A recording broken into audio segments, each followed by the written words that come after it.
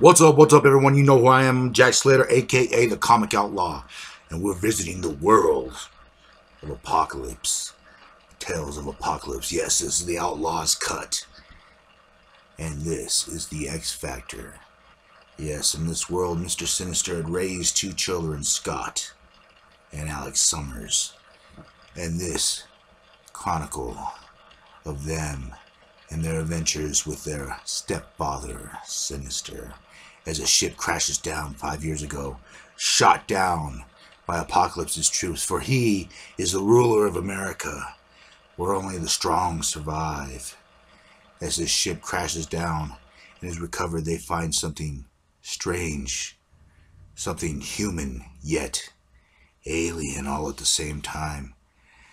As the Summers brothers are training, fighting without their powers, learning how to outmaneuver, outthink bigger opponents without having to use their genetic gifts, until Alex panics and uses his power. Sinister scolds him, and then Beast walks in. McCoy.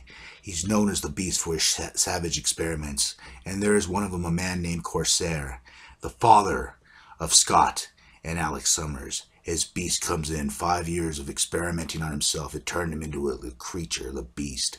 As he breaks out, Corsair tries to shove a needle in his face and runs out in the confusion. He tells him, dead or alive, bring him back, return him to me. As he goes and he hits Manhattan, he's found that it's changed. It's different, violent, more extreme. As a man takes a swipe at him thinking he's a thief, Corsair introduces himself, explains what happened to him, and this man, his name's Robbie. He used to work for the Daily Bugle, and he fills him in on the history of Apocalypse and what had happened. Meanwhile, Sinister gathers everyone together, splits them into two teams, and basically sends the B team after Corsair to go get him, to bring him back dead or alive. As Alex and Scott have the night off, Alex decides to go to heaven, but not the heavenly place you think of, although an angel runs it. This is a retreat called Heaven, a place where Apocalypse men can go and unwind. While the other squad is looking for him, they find the corpse of Robbie. He's alive and yet not. As he moves again, springing back to life, he is electrocuted, burnt to a crisp. As they look for this man, they find him. And Corsair, knowing that it's survival of the fittest, knowing that he has to fight, to kill, shoots one of them. And these children are stunned. Seeing one of their own die. Killing is one thing, but seeing one of your own crew die in front of you is completely different. As he takes a shot, firing at a tanker, blowing it up, knocking them out, and then he goes in for the kill. The sweet, sweet kill. Meanwhile, Alex is enjoying the splendors of heaven when Scott Summers walks in, tells him that the team has been taken out, and he needs him now for this mission. And Scott and inebriated Summers, Alex, is looking over the dead bodies of the squad, realizing they've been slaughtered. As they go looking for this man, they open the doors, and this man takes a shot at them. Corsair, boom, boom. They introduce themselves. As Alex flings him back with his cosmic power, he's on the run. He stops, pulling his sword, wondering if he's going to survive, or they're going to kill him like the flat scan that he is. He introduces himself. He says that he's their father. And they stop for a minute, wanting to hear this story, wanting to know what happened that night. They were trying to get away from Apocalypse. This is when he first invaded, and then a ship came upon them. They got Scott, they got Alex, put a parachute on them, sent them off. They were captured, experimented on for years. His wife couldn't take the pain, so she died. Corsair escaped.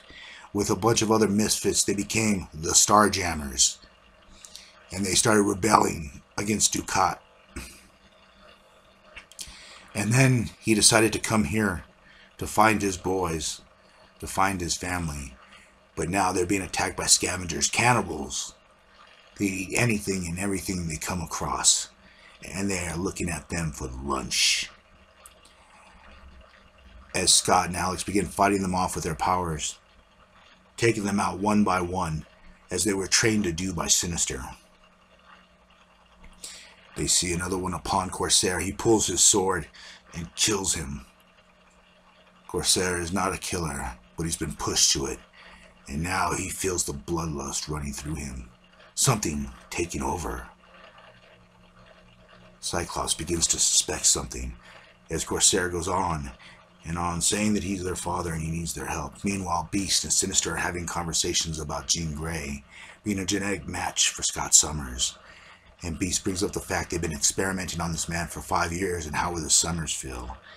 And he warns Beast never to bring that up again. Meanwhile, Scott and Alex are trying to figure out what they're going to do with Corsair. Are they going to let him go? Are they going to bring him in? There's something about his story that doesn't add up. Something Scott just doesn't trust. Or Alex is willing to trust him. Willing to have his father back, his family. But Sinister has been like a father to them. As he looks around, he finds bodies mangled. Flesh being ripped off.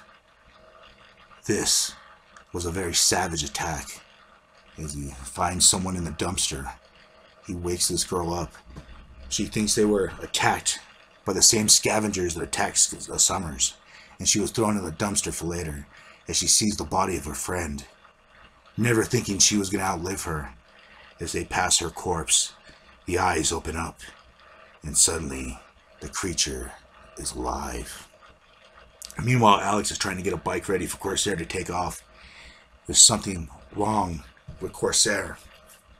Summers is beginning to suspect as more of these creatures come out of nowhere, attacking.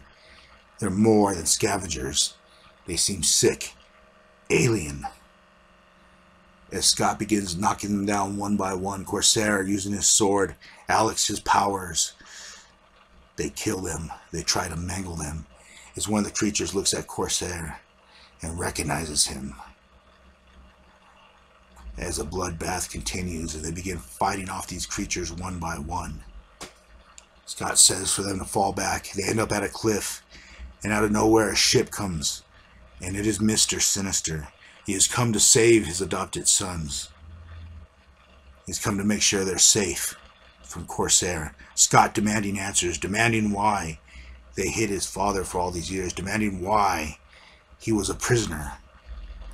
As the father turns, he has become a member of the Brood, and all these people he's killed have become broodlings. And he is the queen, and this creature is completely taken over Corsair as it attacks Sinister. While he's explaining this is why they never let him go or talked about him. As he attacks him, trying to take him over, Cyclops blasts the creature back. As it attacks Alex, Alex stunned, not knowing what to do.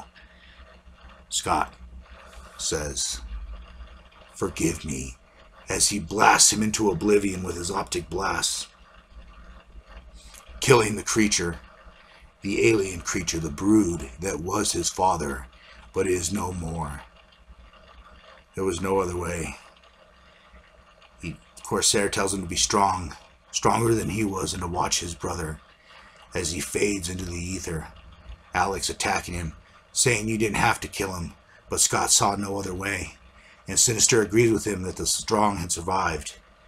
And yet, Scott still feels lost, even though he can never talk about it. He did his duty.